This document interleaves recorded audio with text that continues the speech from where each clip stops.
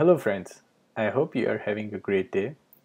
Today we are going to learn how to find an xPath of an element on any macOS application.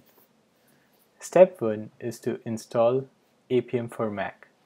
Once it's installed, you can start it.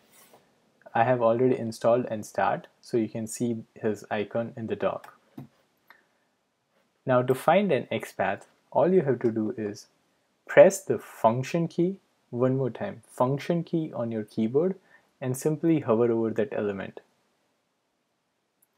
That makes this Appium for Mac icon bounce on the dock, and it copies the xPath to the clipboard. So now I can go to any text editor and paste the content of the clipboard. It's that simple.